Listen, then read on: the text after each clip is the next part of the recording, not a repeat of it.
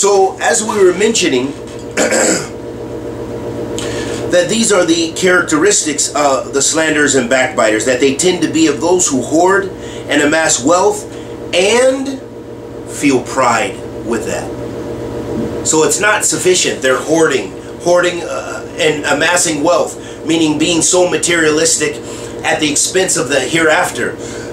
These are enough sins in and of themselves. The backbiting and slandering, major sins. But then on top of that, what? They have pride and arrogance.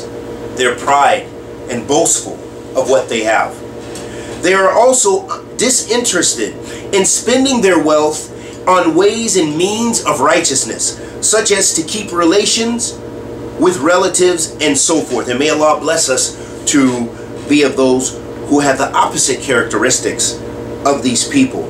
I want to mention some benefits from Sheikh Salih Suhaimi, rahimahullah, hafidhullah ta'ala, one of our brothers, Abdullah Lahmami, hafidhullah ta'ala, he mentioned in his translation, and this is about the importance of humility, because this is the opposite characteristic of the Humazah, of the person who has this arrogance and this pride in amassing and hoarding wealth. The Sheikh mentioned, he said, then Allah mentioned the attribute of humility. Humility is an attribute of a sifa of the mu'mineen, of the believers. Those who humble themselves to Allah. Allah raises them. Allah subhanahu wa ta'ala says, الَّذِينَ يَمْشُونَ عَلَى الْأَرْضِ هَوْنًا. Allah subhanahu wa ta'ala mentions those who walk on the earth in humility. So they don't walk with arrogance. The Sheikh said, humility is from the most important, most apparent attribute of the believers. And arrogance is the opposite. And this is the Humazah. They have arrogance. They collect the wealth, they hoard the wealth, and they have pride and arrogance. And arrogance is its opposite. Is from the most apparent attribute of the hypocrites and disbelievers. وَعِيَاذٍ بِاللَّهِ مِنْ ذَلِكَ. The arrogant ones are the most lowly and despicable people on the day of judgment. They had their dunya. The Prophet ﷺ said, "A dunya sijnul mu'min jannatul kafir." That this life is the prison of the believer and it's the paradise of the disbeliever. One of the explanations with that is that we see that if one who disbelieves, who's not restrained by any sharia at all, meaning they're not even Jew or Christian or anything, they just indulge in anything they want. If they want to have relations with many people of various various sexes, they do.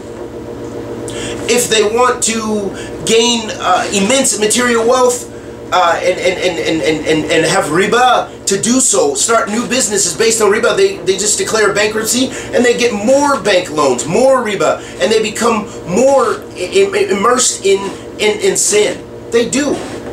They're unrestrained. This is their paradise. They can indulge. They do indulge to their fullest extent. So many people are even khasara in this dunya even, and they still indulge in everything. Those are the worst, the people who are poor and arrogant.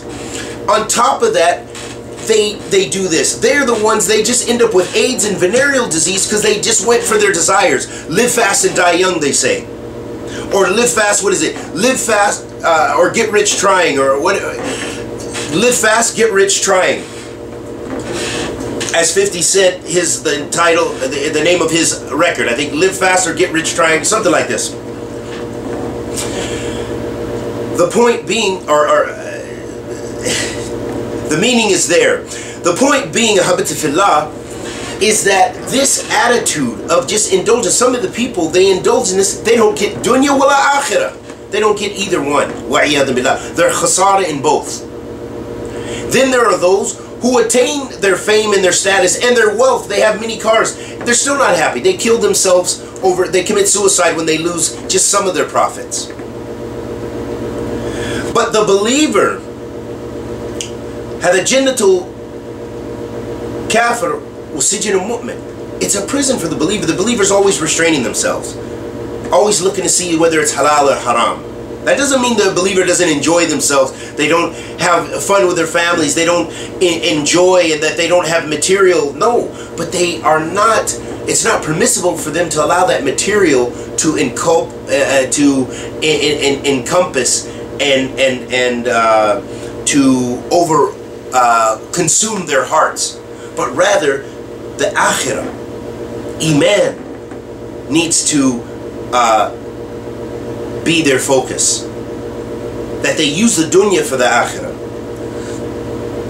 Then Shaykh Salih Suhaimi said, the arrogant ones are the most lowly and despicable people on the Day of Judgment. So that's what they'll get in the hereafter.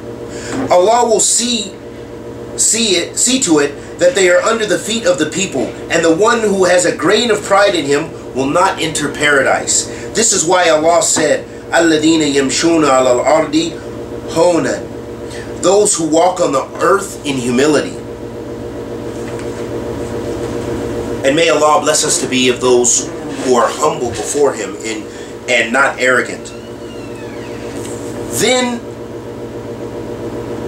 we will continue on after this in our next sitting, and we ask Allah the Almighty to accept our good and forgive our evil. Wa sallallahu wa sallam ala nabiyyina Muhammad.